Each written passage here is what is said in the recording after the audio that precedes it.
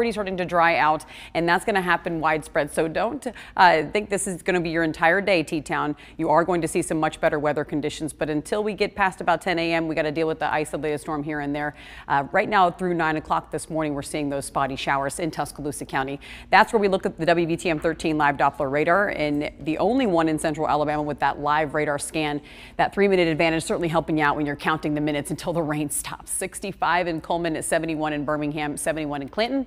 And the drier air is only going to be temporary, just a couple of days, but at least we see it streaming down from the north, and the humidity is going to stay to our south just for a couple of days. And this is the future cast that kind of breaks it all down.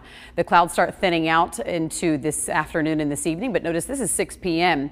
and we're talking about 12 hours from now. The rain showers are still going to be around Mobile Bay. So if you're thinking, oh, it's going to be sunny for a couple of days, I'll go hit the beach. In fact, the beach conditions will likely be just the opposite. Notice we start drying out and clearing out, but we see all this humidity just stagnant and remaining to our south. And it starts to press up northward a little bit as we head towards Wednesday, but only the mild humidity levels start to creep into areas of Chilton County. So it's not really going to make its way into the area until about Friday, but I just wanted to show you it's going to be waiting in the wings. Lots of moisture still in the atmosphere right now, and so that's when we look at our satellite and radar composite to find that cloudiness thinning out in Marion County, Winston County.